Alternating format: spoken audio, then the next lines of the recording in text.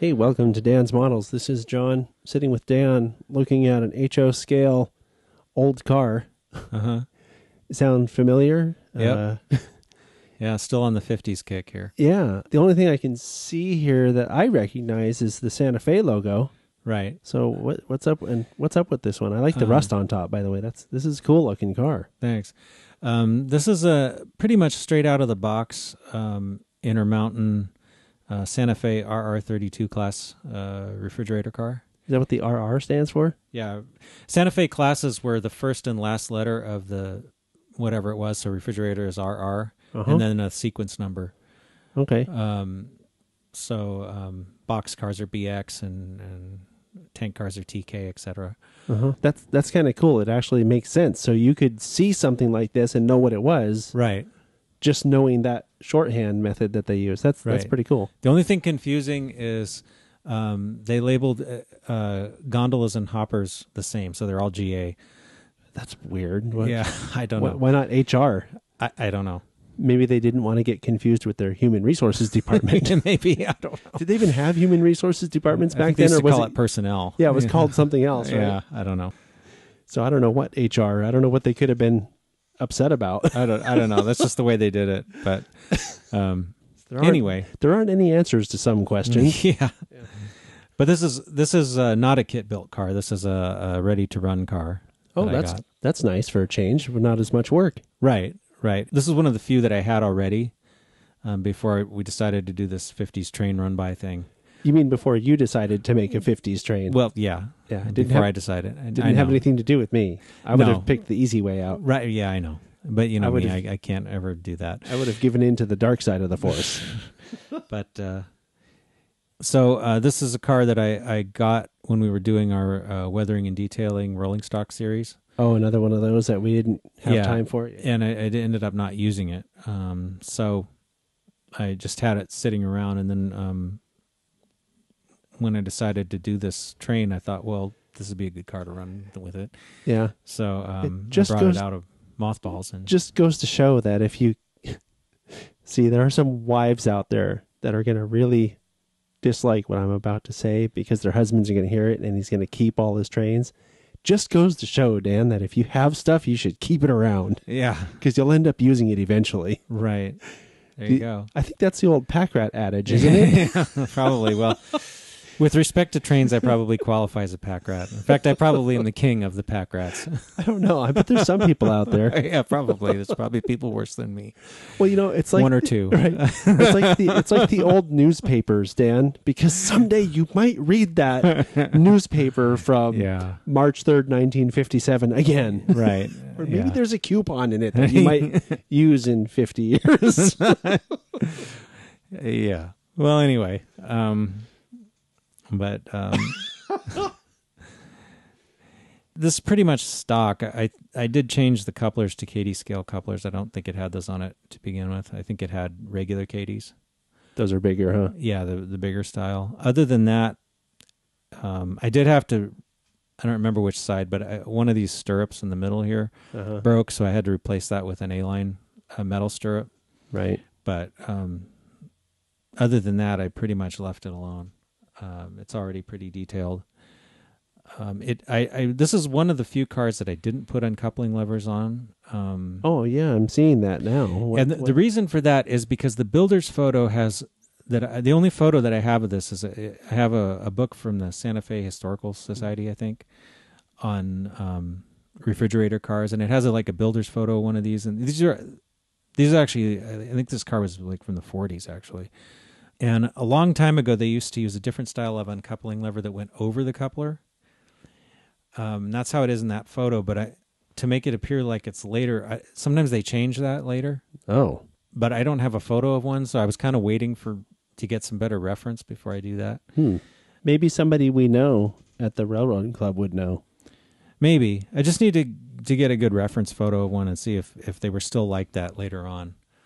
Essentially, all I really did to this one was weather it a little bit. So one of the things I noticed on a lot of these cars, and this is a bit of a cheat, but a lot of them were reweighed and re-stenciled.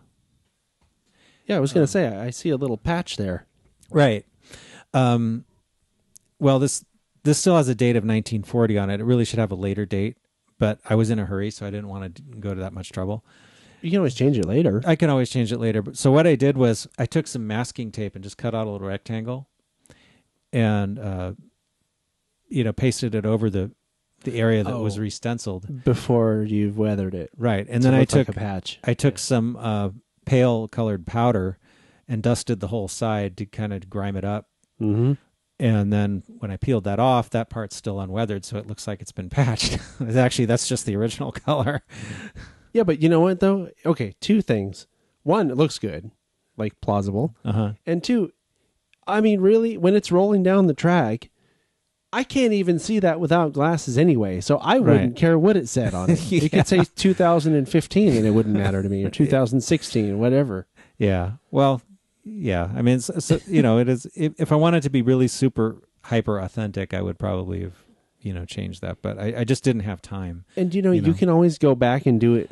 I can always do it at some point, especially if it's still basically untouched. You could probably just take some rubbing alcohol and rub off the whatever's there, right, and put a different, re-decal it or just paint over it or whatever. There's a lot of ways you could do it. Sure. But, I also working on a bit of a deadline here. So I, had to get a bunch of cars done in a relatively short period. So, trying to expedite things.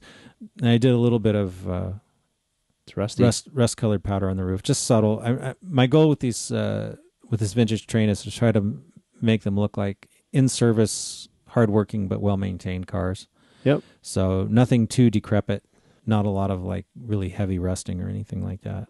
Something I'm noticing, and maybe you can correct me if I'm wrong, but and it's a little surprising to see a model like this. If my perception is correct, those aren't even doors on it, are they? I mean, those are not separately. Isn't that just molded on to look like a door? This? Yeah.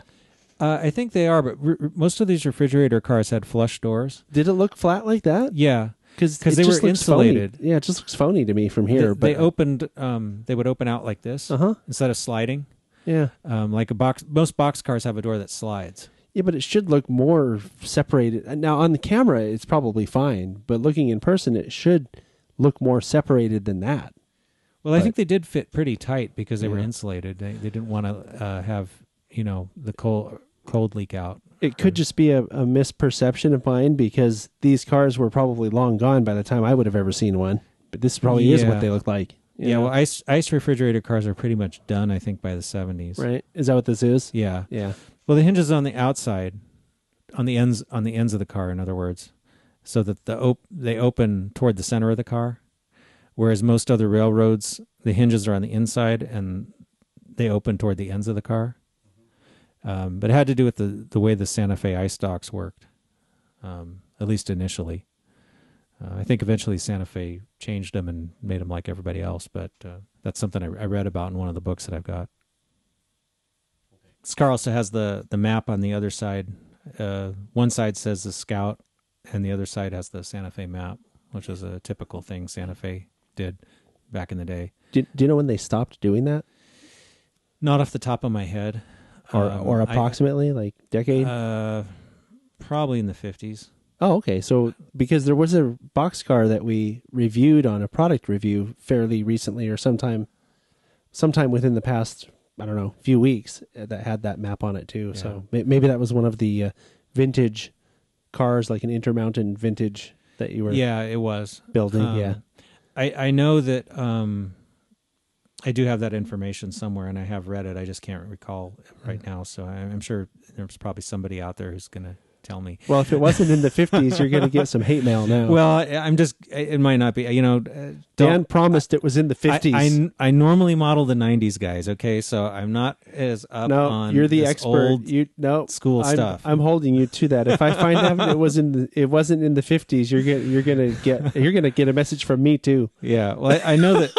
I do know that they actually had different styles of maps too. They changed the design of the map once or twice. So isn't that funny? Like as if places change. Like maps don't usually change. They changed the style. I mean, I think this map has all straight lines, and they had another map that had more curved lines. it was probably more accurate, right? Probably, but this was probably easier to mask. Oh, or I'm sure. something. So, or whatever they did. Yeah, straight lines are much easier than curved lines. Are you kidding me? Yeah. Wow, it's a cool looking car. Yeah, I like it. It's the only one like it I have.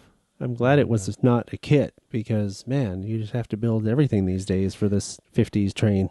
Yeah, well, I don't know how many kits I built, but probably 9 or 10. So, I think I've seen 9 or 10 in the past few weeks of Dan's models. Yeah. Jeez. So it's a lot. Yeah. All right. Well, I guess we'll find out next week if we have another built 50s train model. Yeah. So we'll see you then. Okay.